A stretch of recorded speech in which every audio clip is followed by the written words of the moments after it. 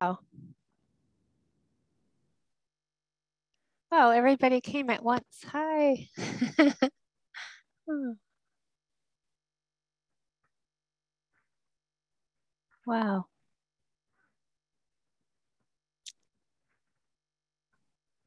Hello. Aloha. Hmm.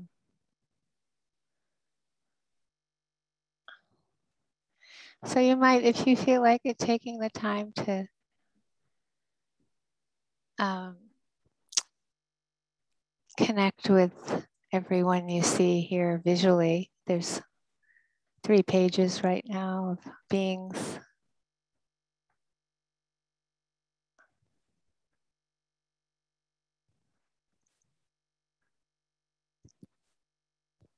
Many different colors and contours and shapes and fabrics, designs.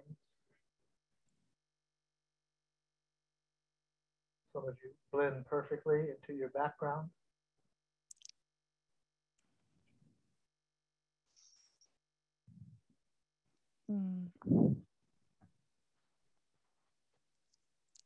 I think I love seeing the morning somewhere, the evening, afternoon, middle of the night. You can see if it's warm or cold.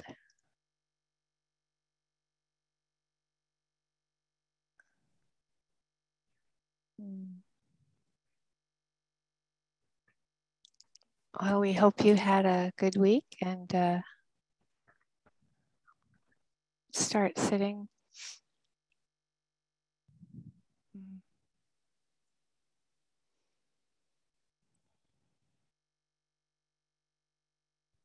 And as you start to settle in with your body posture, I'd like to ask you to kind of just get the felt sense of your body posture without the visual image. And without any kind of expectation or agenda, but just kind of noticing the sensations in your body, the changing sensations.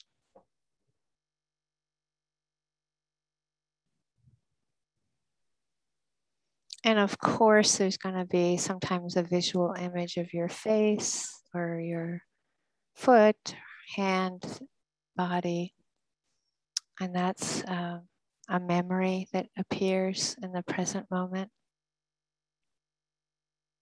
Just a thought that comes and goes.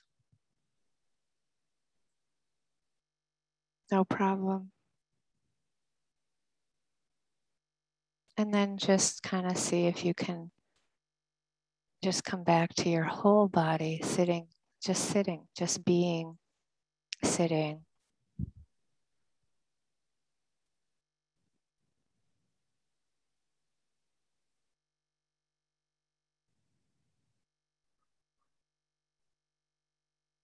And I also would like to ask you to kind of get a sense of when you've seen a photo, this is a memory, a photo of our Earth from space in the daylight.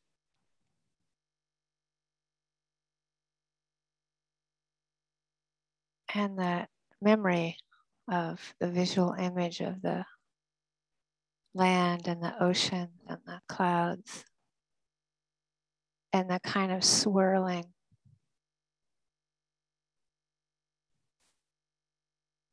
energy field that doesn't stay the same for a moment, our planet.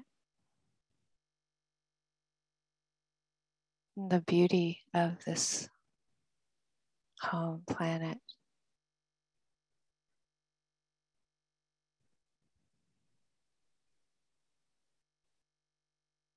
And to, if you can and want to, kind of go back and forth between that kind of sense of the earth and the water, the air, the fire, the snow.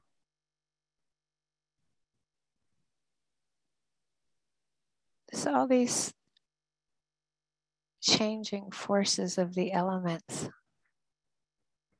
earth, air, fire, water, coming and going, that we can see visually like we often see our body.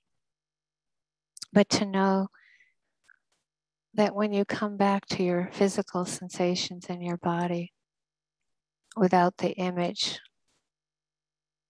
it's similar to the earth without the image of the earth.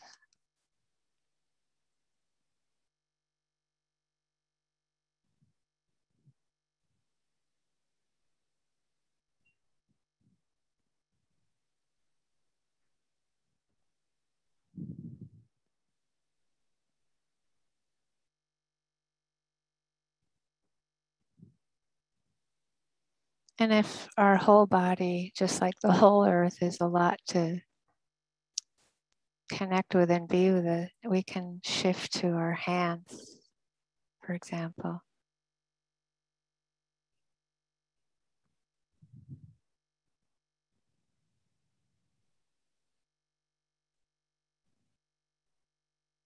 And it's the sensations are actually very fleeting. We can connect with that fleetingness of change.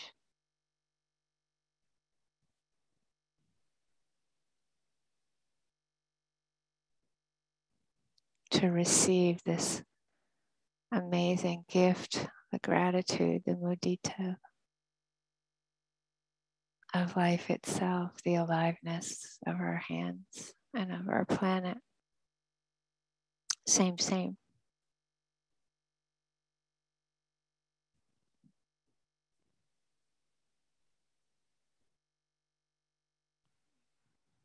And you might notice sometimes this incredible care that can happen, kindness, gratitude for just a few seconds of life in our hands.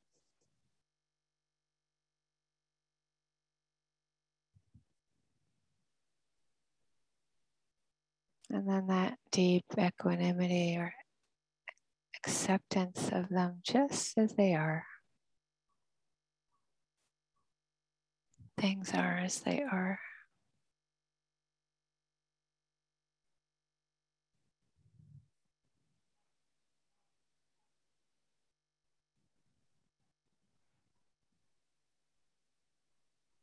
So you let the sensations emerge just as they are.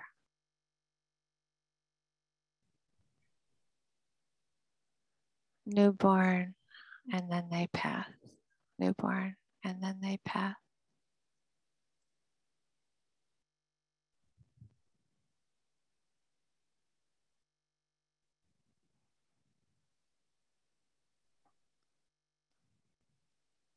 Then if you can, noticing that the movement of the breath is so close to our hands, you can put them on your belly like you put your hands on the earth.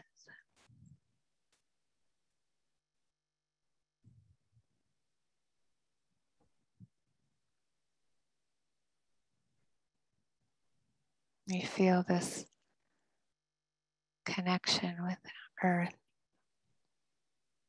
Soft, hard, smooth, rough.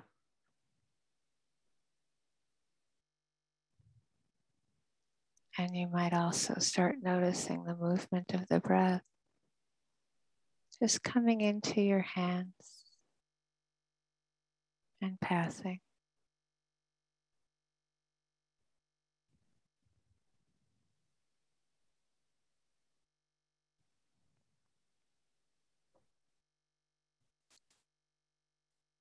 This incredible tenderness we can have for life itself. how much we need this air on this planet.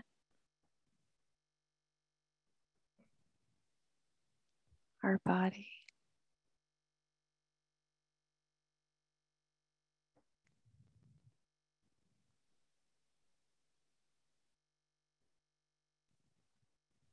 What good fortune to be able to receive just the in-breath, the rising movement, just as it happened.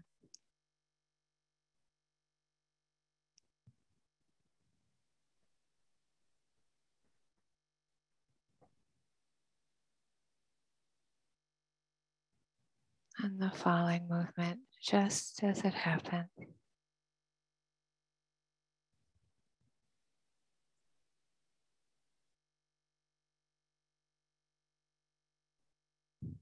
Just like the wind passing through the leaves of a tree.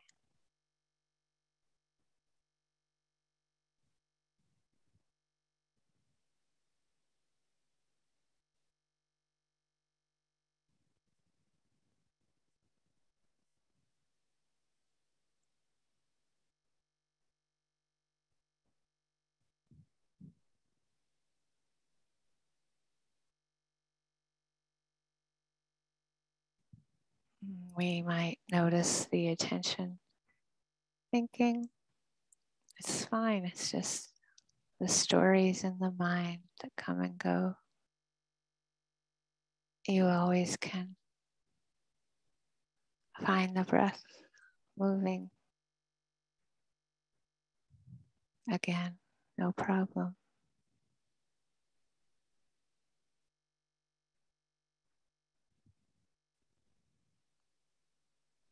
It's that these nanoseconds of connection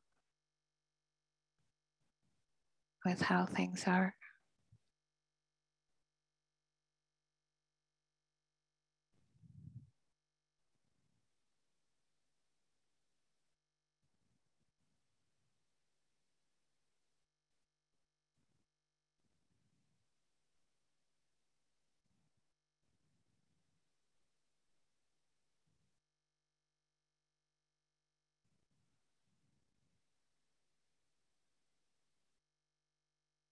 Noticing that we can intend to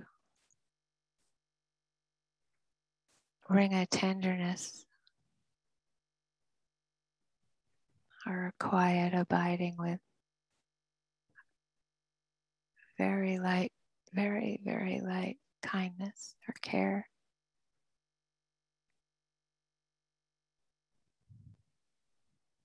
With whatever sensations appear in our bodies, moment by moment.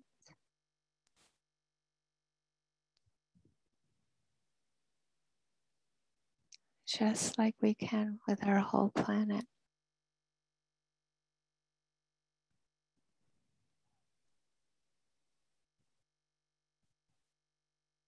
The same elements.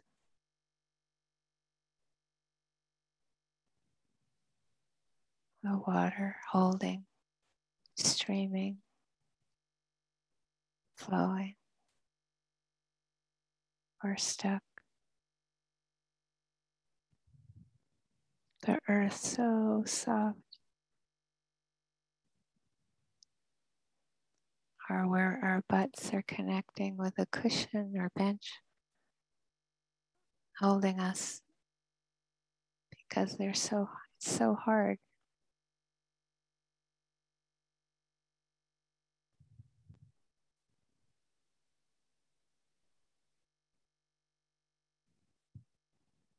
These changing temperatures, cool, warm, cold, hot. This aliveness of our planet, of our body.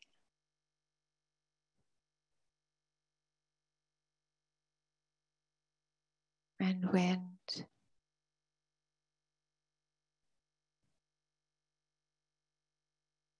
All the aspects of movement.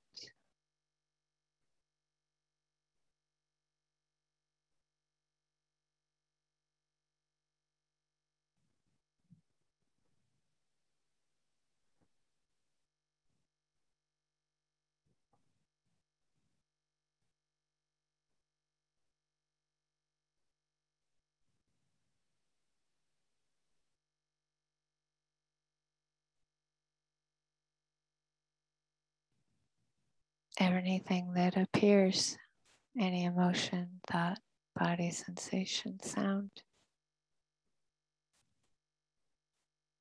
We can be kind. We can see clearly.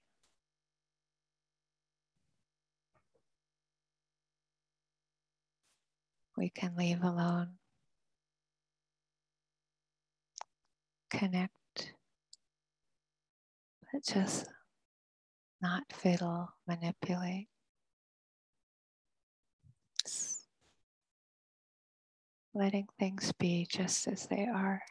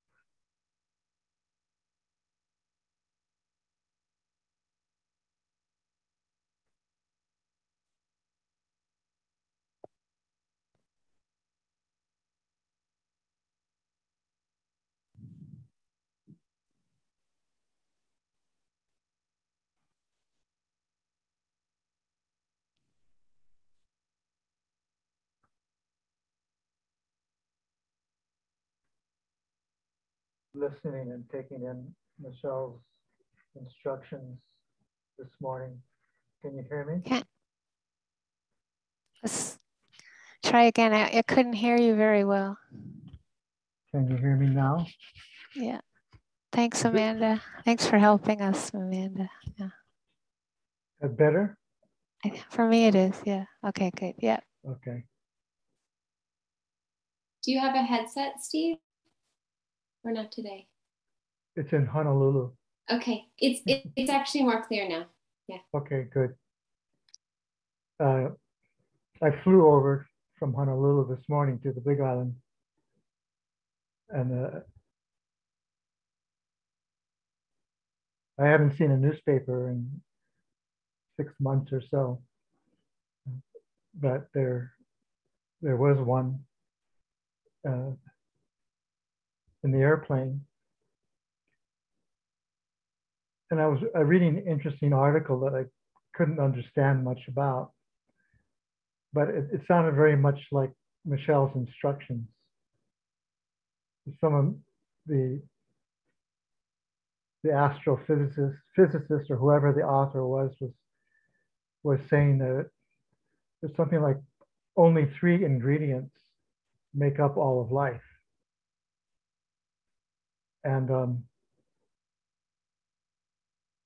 so I thought it was interesting that Michelle was saying how if we feel the earth element textures, the spectrum of hard, soft, granular, silky, and so forth, that we feel in our own body is a portal into the textures of the universe, that element connected with the universe, and so forth, with air element vibration and heat element and water element cohesion, fluidity. The article, an astrophysicist, wasn't using that language exactly. He was using language like the electromagnetic force and as one of the ingredients. You know, the atom or the nucleus that is feels that force and counter forces, and that is all held by gravity. The entire universe kind of held by gravity.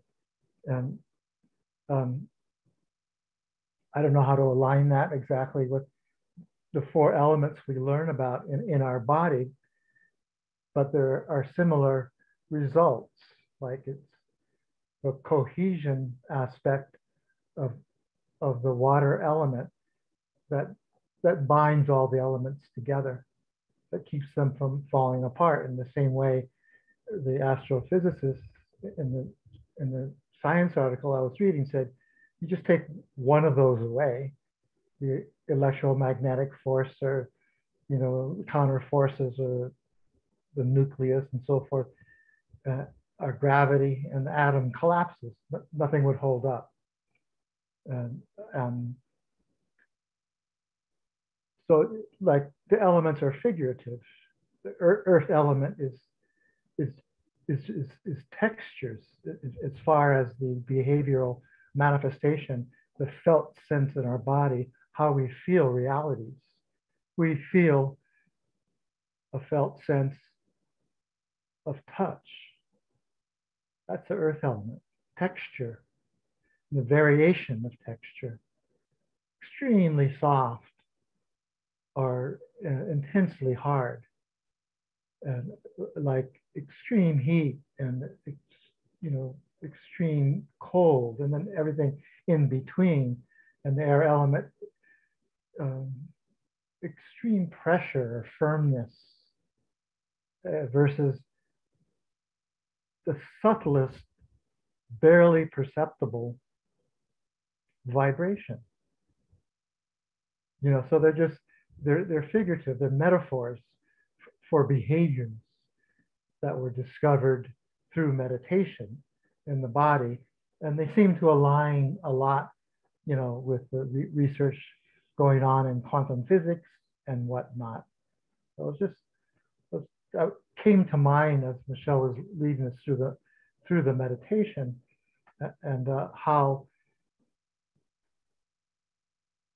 connecting, I think Michele said, just with a nano moment of sensation, we touch everything. Because the article this morning was using a grain of sand, and how that grain of sand is no different than the universe. It had the same forces, the electromagnetic force and the counter forces and the gravity that hold it all together. That if we really know a grain of force and a grain of sand, and the forces that keep it a grain of sand so it doesn't just crumble, we understand the universe.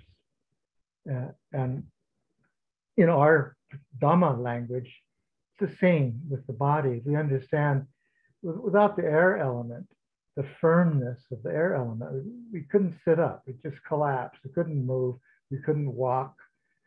That's what keeps the earth element and the heat element, which is always regulating our systems, in balance. And then, of course, we notice, and through meditation, how in and out of balance the body can feel from a mere thought. A mere thought of joy might send tingling rushes up the spine or up the middle of our chest, or open up the sternum.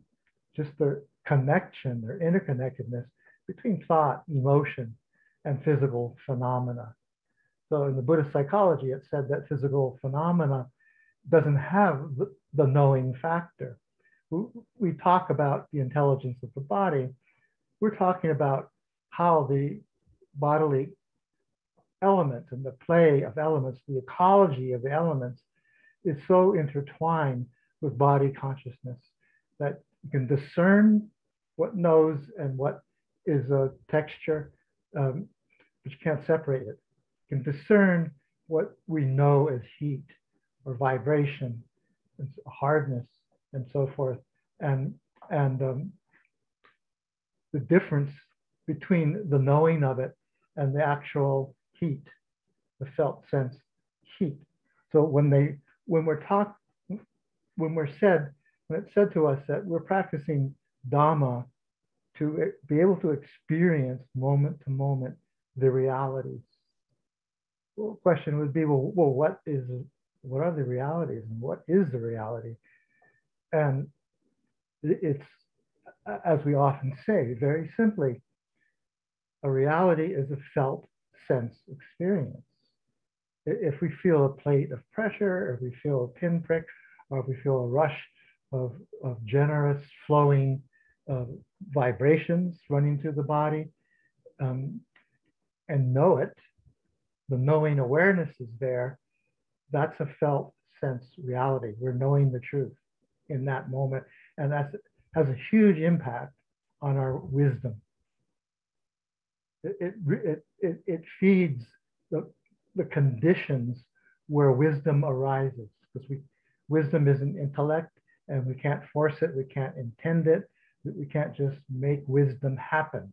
When we talk that way, we're usually talking about having wise consideration, considering the benefits and the difficulties in some decision, and we therefore use our intellect and our memory and conditions.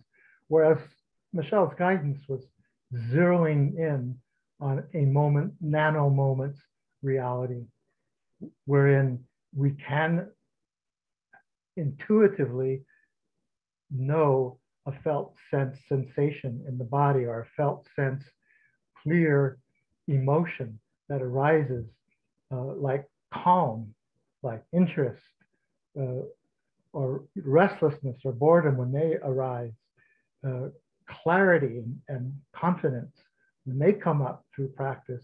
You just can't miss it. Those emotions generally, almost always, if they're strong emotions, have physical correlates too. So we know both the physicality of an emotion or a mental mood, as well as the emotion or mental mood itself. That's what's real. That's what's true. That's what begins to create a kind of dropping of holding on, the habit of clinging to things, a moment of knowing what's true. So the paradox is we can't just have the intention, okay, I'm going to feel this hardness here, or these vibrations here, or feel the firmness of the body sitting upright. We can't do it that way. We can intend to sit upright. We can intend to relax the entire system. It's critical to see realities. We can't see realities. We can't experience the truth through stress, through striving, through desire, clinging desire. Just the opposite. We have to be so profoundly at rest to know these realities. And then in those moments, we feel little releases because there's just nothing to attach to. Michelle was saying also, not only do we see the minutia of this phenomena, the same phenomena in the body, the same on the beaches of the planet, the same on all the planets of the universe. There is a connection there. There is a inseparable cause-effect condition. Even it said in the Buddhist psychology how a strong intentional thought or emotion, such as kindness, has an impact so far-reaching, it's unimaginable. We have no idea how a moment of metta might affect the further reaches of the universe, if there is such a thing, if it's not just ongoing and multiverses and so forth. You know, and in time and practice, you begin to have a sense of that right here in this body. We begin to have a little sense every once in a while. We see how a thought moment, a fleeting thought, not even an accompanying emotion or mental state, might have an effect, you know, in somewhere else in the body. Yesterday I had a class with this healer I see, and I never know what we're going to do, you know. Sometimes she has me doing Pilates on a reformer. Sometimes we're kind of moving about and letting the spine free itself because it should just be floating, as she says. Sometimes she has me doing deadlifts with weights or bench pressing on this machine. And then she'll just say, well, hold that right there. And now I want you to kind of move your spine like this. I want you to feel your lats below your shoulder blades and the muscle coming down, you know, on either side of your chest. And she said, that's what's actually should be moving, just like a jellyfish. And she showed me this jellyfish moving through water magically, you know, just by these little twirls, like these minute little intentional moments, and the body kind of twirls. And she had me moving like that without shifting my shoulders, without the shoulders bending forward or without them being stiff, keeping them straight. Yeah, I'm still on the bench press thing, you know, but I never know when and where or how she's going to have me do something. And she just sees that maybe I can do it because I'm relaxed. It's like when we're teaching you folks at retreats and whatnot, and we might plant a seed just at the right moment. You just sort of drop it, drop trying to do anything, drop worrying about distraction. There is no distraction. There's just this moment, whatever it's doing. And then just helping you find that innate Dhamma rest that we all have, that viveka, relaxation that we all have. And that's like with the jellyfish, it just sort of moves effortlessly through the water, like in this subtle and beautiful wiggle. And then she had me up walking that way. So we were walking around the room, kind of wiggling, you know, our wings in that way, keeping this sense of a line straight down the center from head to toe, but it's a flexible line. It's not rigid, and it's not a thing. It's just like, perhaps it's similar to Qi and Tai Chi. It's like a meridian. It's like a center, so that everything else does indeed relax around it and move accordingly, just according to natural forces and counter forces and gravity. It sounded precisely like the article I was reading on the airplane flight over here. It made me think of, you know, a couple of weeks ago, I spoke on this Sunday sit about the teacher Dipa Ma. And then last week, a very old friend of ours, a Western nun, and she's been a nun for decades, called and told us that the senior monk in Burma, one of the few senior monks left of that Mahasi, that great Mahasi lineage and Upandita lineage, wanted Michele and I to recount through memory our stories of when we first met Mahasi, or the times we met Mahasi, or what came up when we met Mahasi. And so I've been thinking about that, and so has Michele. And I was thinking how the first time I met him is when he got this sort of moniker of being called Mr. Void. Because we met him, he wasn't in his home center in Rangoon. He was way up north in Upper Burma in Sakun, I think. A Shwebo province, Sakun, I think is his home village. And we went way up there, about 12 or 15 of us in a pickup truck. And Chandra was with us. She was only 2.5 years old. And as we pulled into the monastic grounds, Mahasi was in the middle of giving a talk. And he just very easily and gracefully, like a maestro, leading a symphony, just morphed the talk into just this stream of generosity and kindness and care, because everyone, several hundred of the villagers came streaming out of the Dhamma hall and came and cared for us. Looked to our needs. We've been driving for hours. We're caked with dirt and sweat and hungry, and they showed us where to bathe and change and eat and so forth, and are really well taken care of. And then later on, we went in to the inner sanctum where Mahasi was sitting. And I actually never saw him as Mr. Void. I respect those who did at that time. I just saw him as, the most still mountain pool you can imagine. Just unperturbed.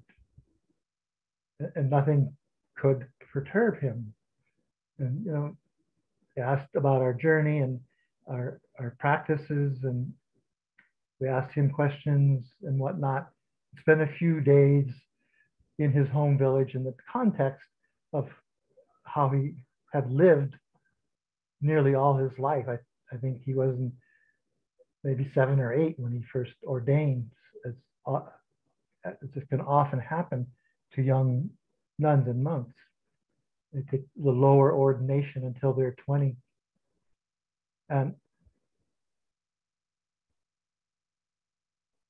at the same time, I felt his stillness. Some years later, at this time, we were only allowed in Burma as tourists for a week. But some years later, I was allowed in Burma, sponsored by a monastery, as a monk. And the first thing I did was went and paid my respects to him, because I had taken the lower ordination with Tangpulu Sayadaw, a different but similar tradition. And I had planned to take the higher ordination with Mahasi Sayadaw, which I did. So I went to meet him and talk about that and describe the ordination under the Bodh tree and Bodh Gaya with the Tangpulu Sayadaw. And he asked for any needs, anything I needed, medicines or special foods. And he was just calmly showing care and conversing, being extremely even, There's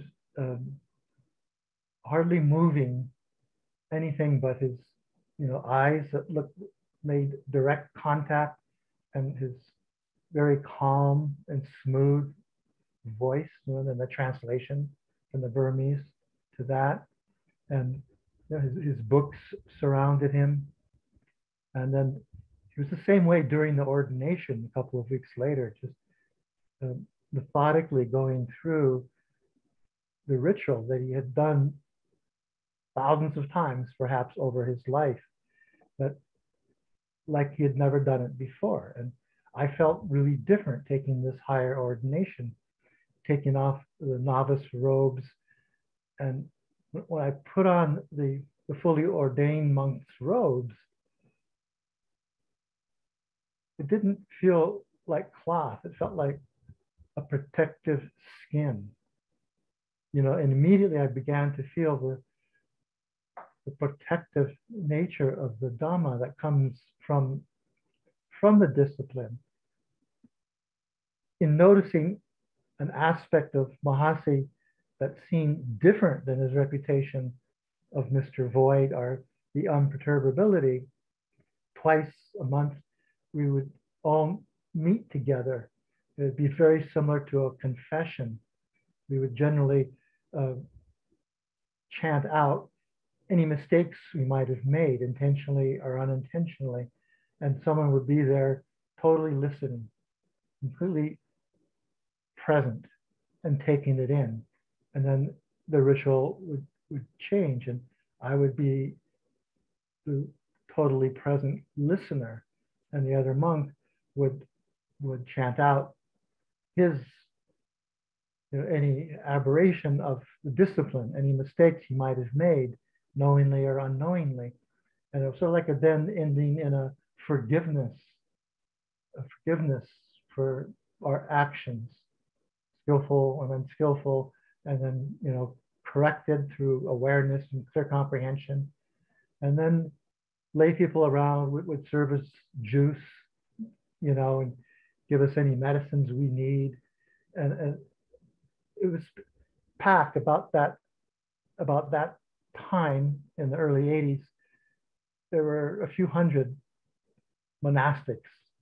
And and we all fit in this special hall, the Patimokkha hall, designed to do this ritual of showing our vulnerabilities and being forgiven for knowingly or unknowingly, crossing the discipline in some way that was maybe not so helpful or harmful to ourselves or others. Go through that, and it was quite a beautiful ceremony. And I remember at the end of one of these, twice a month, full moon and new moon. And so Mahasi was way down in front on the far left. I was way in the back on the far right as one of the newer monks. And as they say, these couple, 200 or 300 monks are in there. And generally real quiet after we do the Patimokkha part of confessing, if I can use that word, and then listening to someone else's confession with an open heart and care and kindness. And then it's this being served juice. It's still extraordinarily quiet, because it's not like people then start to converse. But there was an occurrence right at the front were all these heavy duty monks. Their age, the youngest was probably my teacher Upandita, my meditation teacher, at 60. And it went up to like 108. And Mahasi, being the head monk, was the one furthest in front and to the left. I don't know what the occurrence was, but there was just this kind of low rumble, maybe like elephants make, of the sound of mirth. Like a kind of chuckle that you wouldn't call laughter, because the myth is that arahants, fully enlightened beings, don't smile, don't show their teeth. But it's not true that they don't experience mirth, and well-being in that way. It's one of the kinds of joy that carries us along the path, without which, would make it more difficult and boring and distracting and restless at times. So it gave me such pleasure. This is 40 years ago or something like that now, but I'll just never forget it. I'll never forget how that rumbling joy moved to the back of the room. And I looked over and I could see Mahasi's teeth. I don't know if anyone ever saw his teeth before, but it must have been a beautiful joke. And I don't know that anyone alive today, like the senior monk who asked Michele and I to recall what we remember upon meeting Sayadaw. He was probably a much younger monk then, and I remember him. So I don't know if he was up there or not.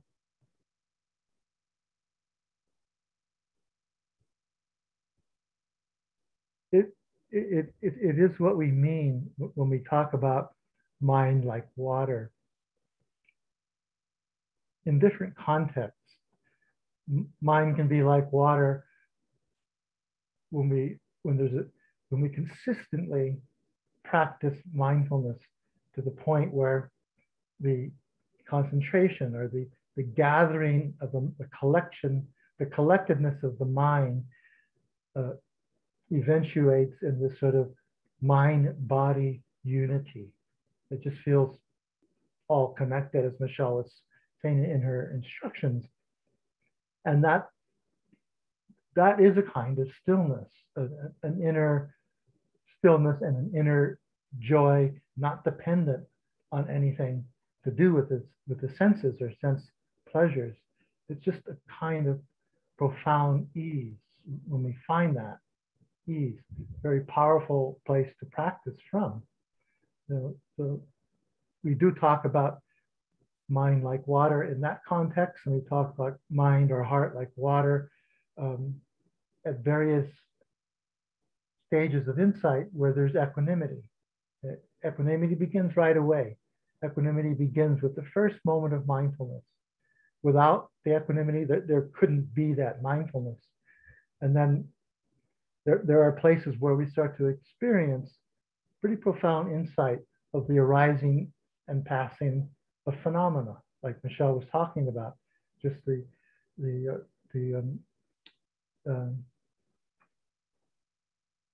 like the rain pattern on still ocean. When we experience that in the body, just little points of sensation that come and disappear so quickly that mindfulness can't even touch it. So we're just receptive. We're just still, just open to it. And the kind of peace that is deeply rooted in equanimity and this quality called sukha, profound comfort or spiritual happiness, non-dependent, not dependent on anything outside of ourselves. That too, it feels like mind with like water. There's so many instances along the path where it feels so fluid and yet so strong, you know. Water is strong and so soft at the same time, and so gathered together, you know, and so unified that it just makes total sense. That experience often has people feeling like the taste of home, both in Vipassana and Brahmaviharas as well. You can have the same experience with the Brahmaviharas. And when we have that experience, we learn how there's nothing external to our practice. Like among the most important things in practicing metta, for example, is working with and understanding the dependent or attached love.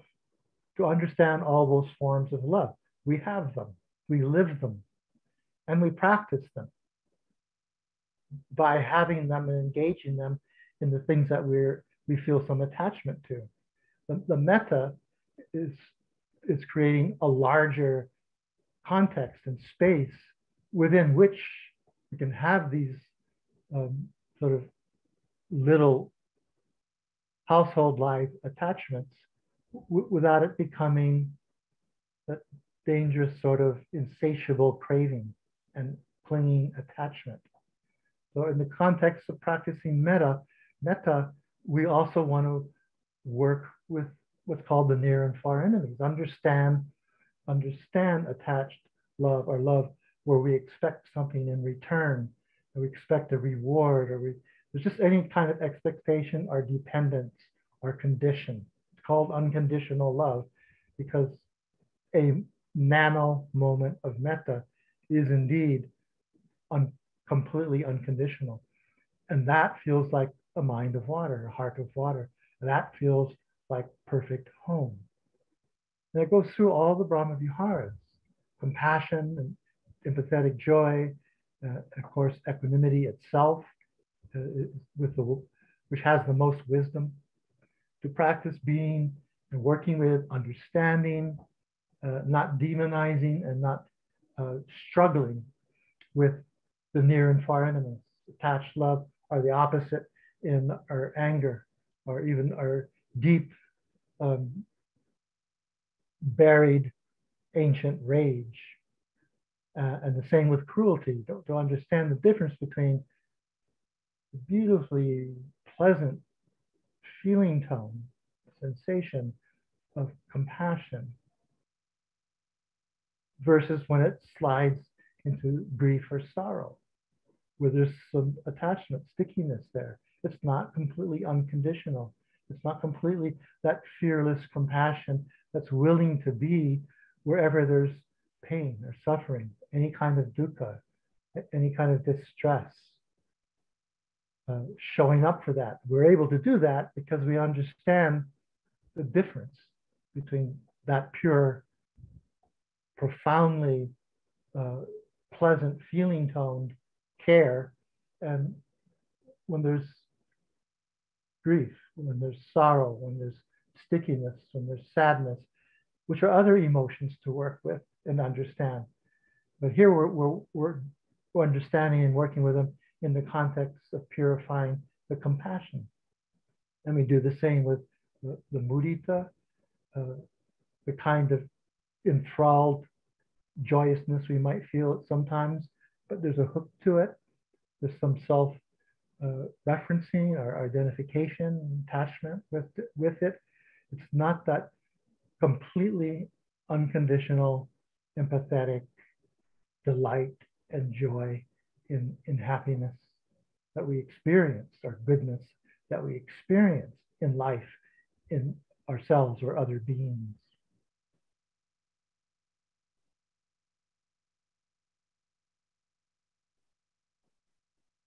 So that's what those are my thoughts of today.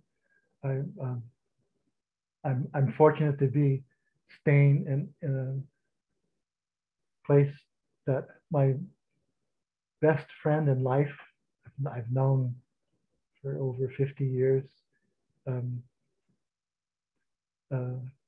arranged for me to come and spend some time here. I've done this before, but it's gone through a bunch of renovations, so there's new things. And John, who lives on Vancouver Island, he called to try and get me to learn how to work things. Like next to the bed, there's a little round thing. And I said, "Oh, is that a phone charger?" And he said, "No, that's Alexa. And you just tell her to play a song and she will. You tell her to turn on the fan and she will." Well, the fan is way too high. It's been blowing my nose all over the room. And I was trying to understand it, and the speaker was open.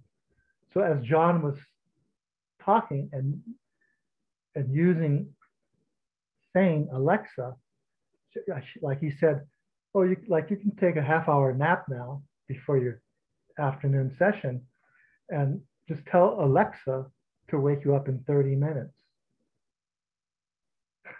So that was like an hour ago. So the alarm went off when I was just lying down to rest because it set off, and everything he said, Alexa responded in some way or another. I don't know what will happen when I go downstairs. The refrigerator door will probably be open, and rice will be cooking, songs will be playing, and kind of within it all, I'll just be thinking of Mahasi's imperturbable, still mind, and little ripples of mirth on the surface of that still water.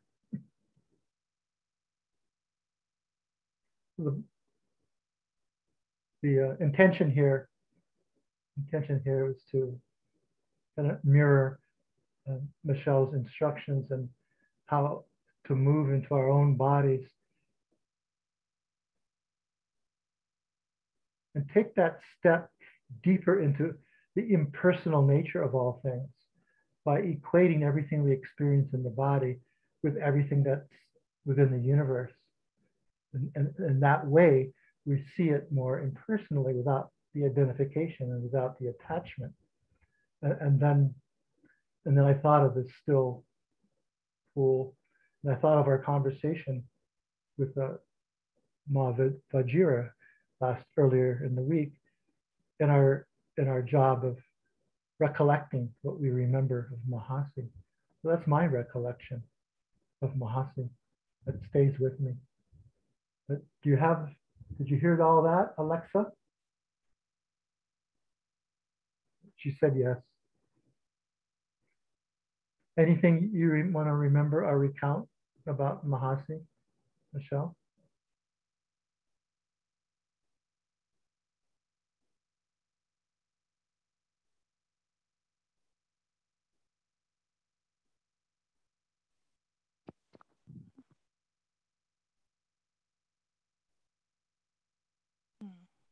Or anything you have to say at all? So,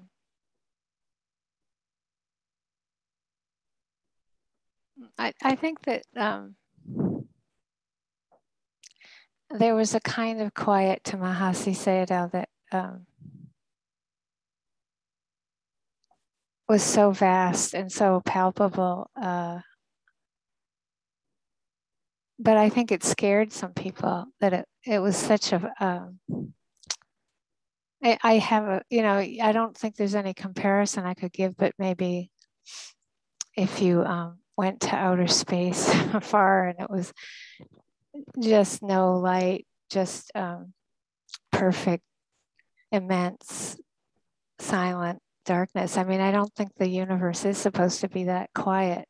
So it's not a good metaphor, but like the bottom of the ocean or something very vast and quiet. Like Steve said, there's an imperturbability, but it really felt palpable and vast. So I think actually, stories about Mahasi aren't like watching a Disney movie. You know what I mean? They're not. They're like Steve said, like this kind of energy of mirth that was so actually sublime is it's hard to convey through words sometimes, I think, the felt sense of Mahasi. So I could tell a story around it. When I first met him in 1979, he came to Insight Meditation Society for 3 weeks with a number of teachers that some of you might know, Usilananda and Ujjadaka. These were great sayadaws in themselves. There were, I think, 5 or 6, and they stayed at this house across the street. These are the old days, the early days, so it's hard to describe. We had 4 cooks, and we weren't allowed to ask for any more help. So we had 4 people, and they let in 140 yogis. We usually had the most, 85. So there were 4 cooks for them, and then there was Mahasi and his helper, and I think 6 other sayadaws. So it was kind of overwhelming, and so there was really someone was asked, well, can somebody help cook for Mahasi as well as cook for the yogis? And I was the type that said, okay, I'll do it. And I'd never been to Asia to practice. I'd only done 1 2-week retreat before that. I didn't know, this might be a bit of a funny story, but I didn't know any dress code or even about really quiet, and on top of everything that was going on then, there weren't enough rooms even for yogis. I remember Ram Dass came. I think I gave my room to Ram Dass, but there just weren't even enough rooms. So I was in a tent in the forest. It was a really hard work for 3 weeks, but I would get up at 2 o'clock and I would put on this only, I didn't have much. Like I had this sleeveless dress, and it went up just above my knees. That's all I had. And I would put on my dress and I would literally go running down to this place. And I don't know if you can imagine like what a different kind of inner place I was in compared to these people, the monks down at this place. But it was like I was jogging at the top of my pace. So like I was young, I was just running down there to get there on time to start cooking with Mahasi's assistant. And I would get to the driveway and I would feel like I hit this massive wall of silence. And it felt like somebody gave me an injection, like an elephant tranquilizer, and you can tell what type I am, an elephant tranquilizer, right? I mean, it was just like, I would just stop dead in my tracks and I'd be like, just like go through this transformation of just, wow, just having to just shift totally into this other massively different energetic system. I would sort of, okay, we'll go, again, this was very foreign to me, and go in there and the Kapia, it turned out, U Pandita told me later, he was a meditation master and as well, who knew, and he would teach me how to do everything very slowly, very carefully, very quietly. And one morning, I was cooking the rice and I really burnt my hand. Like I just burnt my hand. And this place, again, there's all these people in this place. You could hear a pin drop all the time. It was that quiet. And I went, ow. It was like somebody screamed, bloody murder. It was so intense. And he kind of took my hand and he held it and he said, burning? And I'm like, yeah, right. Ow, and he's like, no, burning. He was teaching me how to make a soft mental note, burning. And it's like, it wasn't through words because he didn't speak much English, but it was like, he really helped me to see that I could just totally be with those sensations and it was totally okay, and that's like how it was kind of every moment being in that atmosphere. Like I would be there from like 2:15, 2:30 to when I would have to go cook at the other place all day. But I sometimes if I didn't have breakfast over there, I'd make it. I wouldn't have to leave till 8 or 9. But I had 3 weeks of that initiation into it's like an ocean of a different way of being. It didn't mean, people will think that quiet means dead, but it was very alive. Like I felt like every action I took had ripples through the universe. It was that powerful and quiet.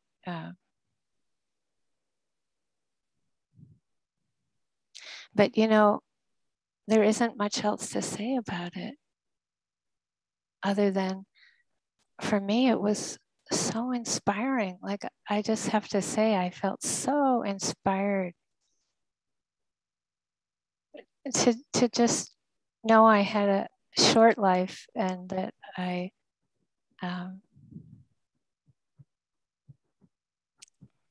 knew that kind of peace was possible and wanted that to be an energy field that I could access and bring more and more into the world. I think that's the effect of it was inspiration. Yeah, that's my story. Oh, but the most important part is that you're not supposed to wear that. What I was wearing was so not okay. Like it's so, you're not even supposed to show your shoulders or your legs. Like for 3 weeks, none of them said anything to me. And I didn't even know. See, the worst part is that I didn't even know for 3 weeks. And then somebody told me the day after they left that was so awful and wrong and bad. And, and I was like, well, why didn't you tell me? Like nobody told me, but I just think it's also really cool that they just, I think they just appreciated my willingness to enter into a world I'd never been in before and to try to learn, you know. And I think they didn't act like it was any problem, you know. It's kind of funny. I think they really appreciated the immense good karma. Yeah, it was good karma. Of serving Mahasi. Yeah, it was definitely. So that what you were wearing was way down the list in their in their worries and concerns. Oh boy.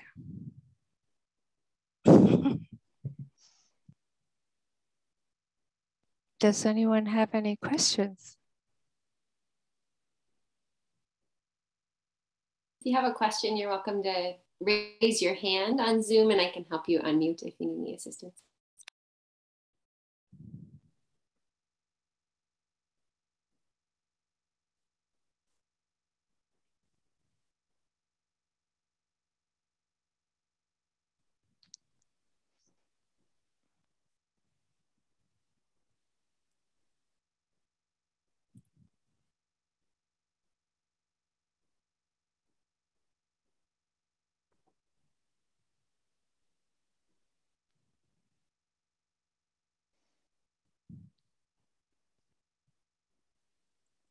That vast sea of silence is available every nanosecond for us. That's the good news.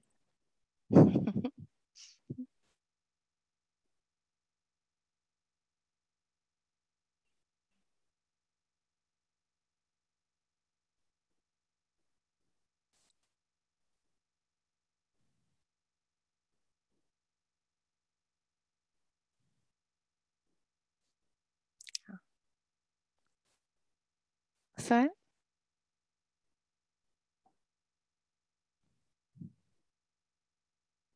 So I was curious, did you have a chance to sit at that time, Michele? 140 yogis that needed food plus Mahasi and all those monks. I went to the Dhamma talks, which is a whole other story. So did you fall asleep at the Dhamma talk? No. And they had to translate the Dhamma talk, right? Yes. I forget who was translating then. It wasn't Amir Tang.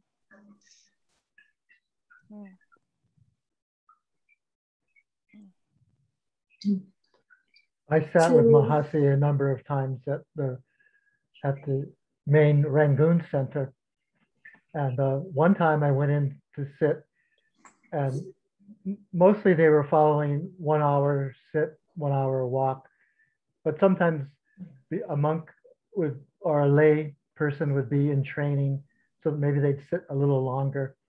So I noticed after the hour that a number, people left a little more slowly, and Mahasi was still up on the stage. And so I kept sitting, and I kept sitting, and I kept sitting.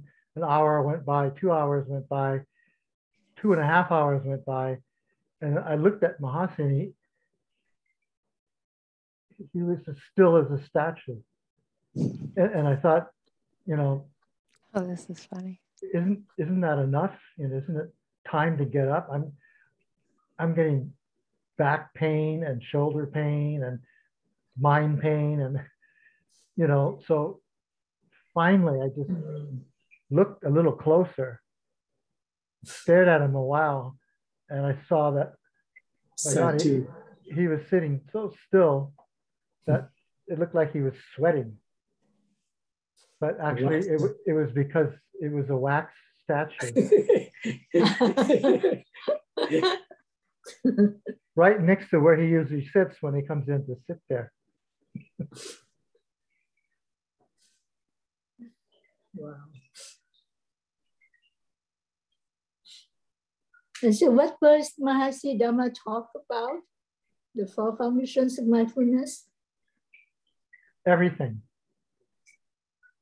Mhm. He spoke of everything. He spoke of the six sense door consciousness practice. He spoke a lot of Vedana and how that's a portal to liberation. When we know the difference between pleasant and attachment and unpleasant and aversion. And he would get into the intricacies of everything, talk about how to unravel, untangle the tangle. Very intricate, sophisticated Burmese speaker. And that's why he chose U Pandita. He gave U Pandita his robes before he passed away, indicating he thought U Pandita was the right person because he too had a very intriguing and intricate way of explaining the Dhamma to people, and that his main focus was meditation, not running a meditation center. I remember something that he said that inspired me in a Dhamma talk that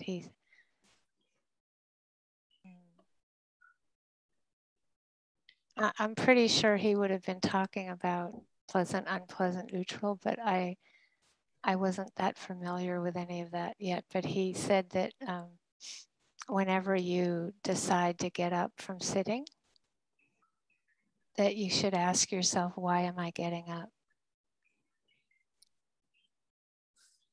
That's very helpful. It was really helpful. Or like when you're getting up from lying down, or getting, when you're moving from in the force standing, sitting, walking, whenever you decide to do something else, like why are you doing it? Like, but particularly when you're sitting, like why are you getting up? And it was very helpful for me to see that usually I was getting up because something was unpleasant and I didn't want to be with it anymore. I mean, that was sort of the generalization. I mean, I have a much more sophisticated understanding of motivation, and that, U Pandita taught me to get up when it was skillful and appropriate. But at the time, it was such a revelation to like go, oh, I'm getting up because my butt hurts, or like, I'm angry, or, like I can't be with it. It really was helpful. Why get up? It's good. What stuck with me was Mahasi saying that Vipassana practice is liberation through love and understanding. So he taught the Brahma Viharas too? Indeed, he did. He taught Brahma Viharas as a jhana practice, as a temporary complementary practice to Vipassana when things are difficult. Every which way he spoke, as did Sayadaw U Pandita, all the ways you can practice and intertwine Brahma Viharas with Vipassana. I still remember when you were practicing with Sayadaw U Pandita, and he wanted you to practice the Brahma Viharas. You wanted to tell Sayadaw U Pandita that you just want to stick with Vipassana. And he wouldn't let me. He said I had to learn the Brahma Viharas. But another time, I came to a long retreat, and I couldn't get the Brahma Vihara stream flowing. Just my mind would get fuzzy. And so that time he said to me that your native inclination to Vipassana, to liberation practice, is stronger than the Brahma Viharas at this time. So do that. Let go of the Brahma Viharas. He was just so on about seeing where someone is in their practice, listening carefully, and tried trying to guide them in the steps and in the gait and in the rhythm that they were in.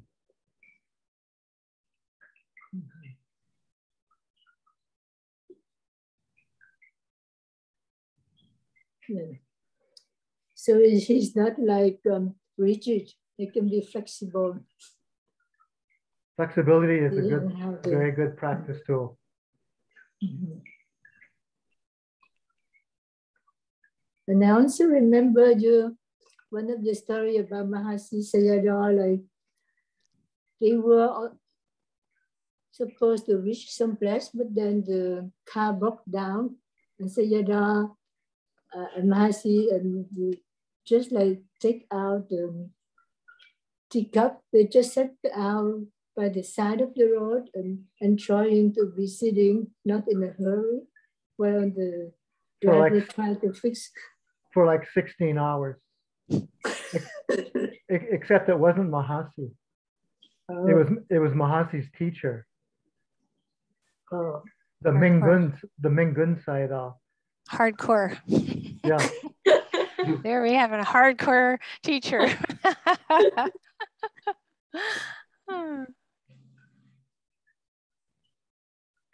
16 hours. Just enjoying the elements or observing them, whether they were pleasant or not. They're true, they're real, they're felt experience. And that's our task. I have a pretty funny story about Sayadaw U Pandita.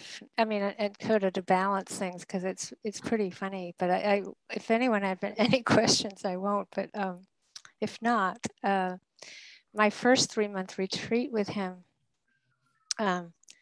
he was not having me sleep a lot, and I was kind of gung ho.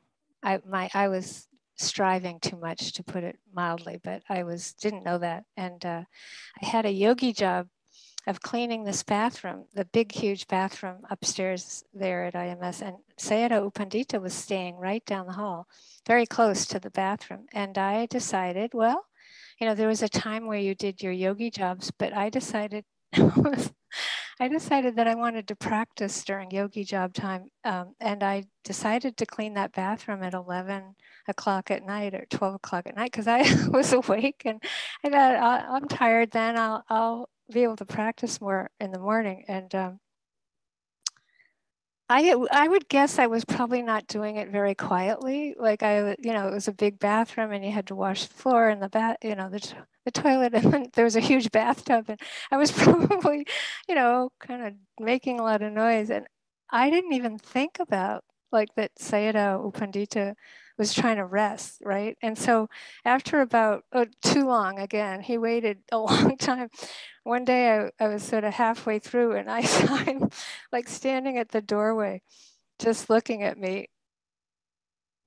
And he didn't say, he never said anything. He just was looking at me like, it was a look like kind of bewildered, like, you know, why are you like cleaning the bathroom at like midnight? You know, it was so cool. And he just caught me. I was like, oh yeah, Sayadaw, I'm really sorry. And I didn't clean the bathroom anymore at midnight. But I think it's another example of like the thing I was wearing, that dress. It's like he didn't say anything, but it was time to stop. You know, he just stood there. I think actually he kind of giggled. You know, he kind of laughed because it was pretty funny. He got his point out across without saying anything.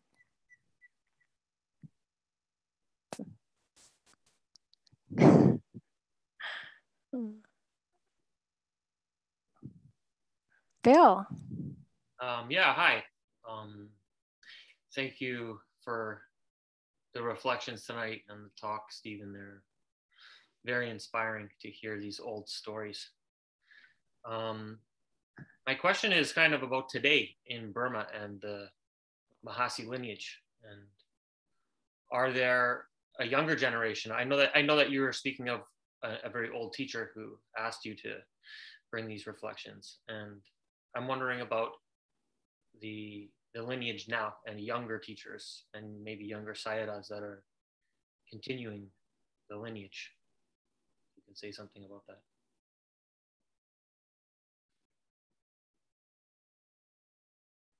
Yeah, the younger Sayadaws now are the old ones.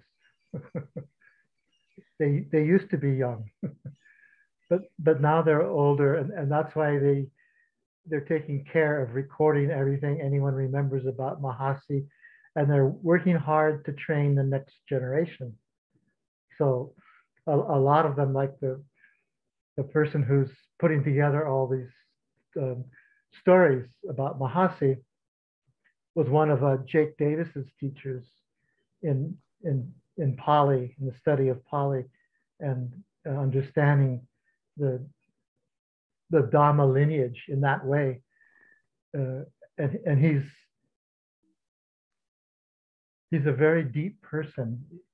When he walks by you, you feel his wake of peace. And at the same time, he's very light. When he talks, you know, he has a humor. He has that mirth vibe. He has that mirth. So he's really at ease. And my sense is as long as there's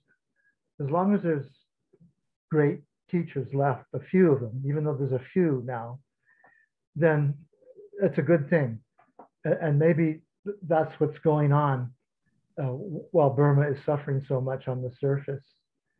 You know, underneath, the Dhamma somehow has survived 2,600 years of wars in India and Sri Lanka and across Southeast Asia. There have been so many ups and downs, and it's persevered. So I still feel that there's a lot of hope. Yeah. To answer your question precisely, will the lineage be okay? I think the lineage will take care of itself. Dhamma protects itself and protects those who protect the Dhamma. Thank you. When I first came to Chazwa Monastery up in northern Burma to be with Sayadaw Ulakana, and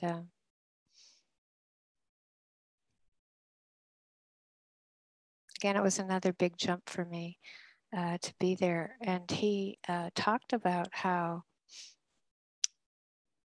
I don't know, Steve, if it was his teacher or his teacher's teacher, but their teachers who were dead told Sayadaw Ulakana that we were coming, that people like us were coming, and that they had to take care of it. Like there was a whole different feeling of like when you came to the monastery, like that they would always take such good care of us, all the yogis that come, but also there was an extra feeling of like, oh, they actually were told to take care of us by their teachers too, like that there's a kind of karma of the Dhamma coming all over the world. And there's a Sayadaw who teaches there now with us, that he teaches in Singapore. He lives in Singapore. He's a great Sayadaw. There's lots of that. Penang. Yeah, Penang. Sorry, Penang. Yeah, there's just I think that they did a good job at making sure there were enough great teachers outside of Burma and still inside of Burma, you know, that we're very fortunate for that as well. Thank you. Yeah. Thanks, Bill. Important question.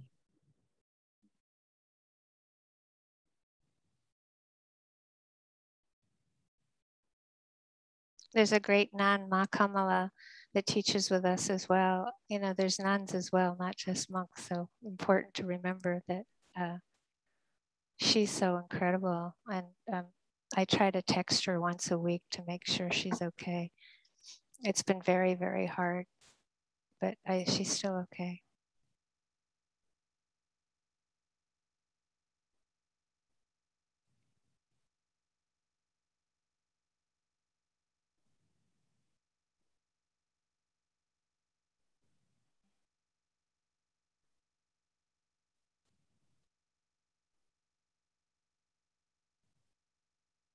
I can maybe offer one more thing before we stop, which is when Deepama, when I was taking care of her, I lived in northern Maine and had come down from there, and I was trying to decide whether to come and move near the meditation center. And I asked her what I should do, and she just laughed, and she just said, "Oh, the Dhamma is everywhere." And I think it's very important for us to remember that the Dhamma is everywhere, and we don't have to go anywhere except inside of us to find it, you know. She said it very joyfully, like just so joyfully. The Dhamma is everywhere. And then I moved anyway. I wanted to be closer to people that were practicing, but I knew I would be okay if I did. Whether or not there are Buddhas, the Dhamma is.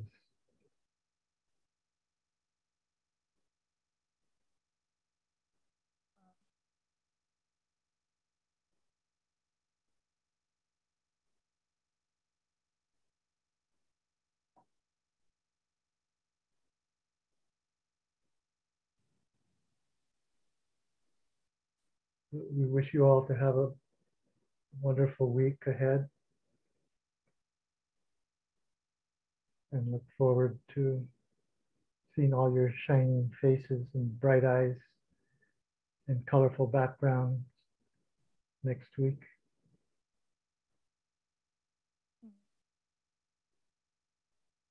Try practice both love and understanding.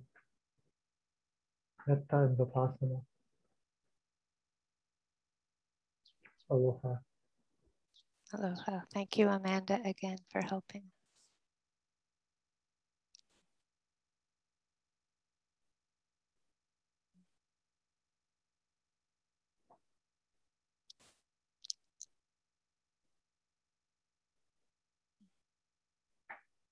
Thank you.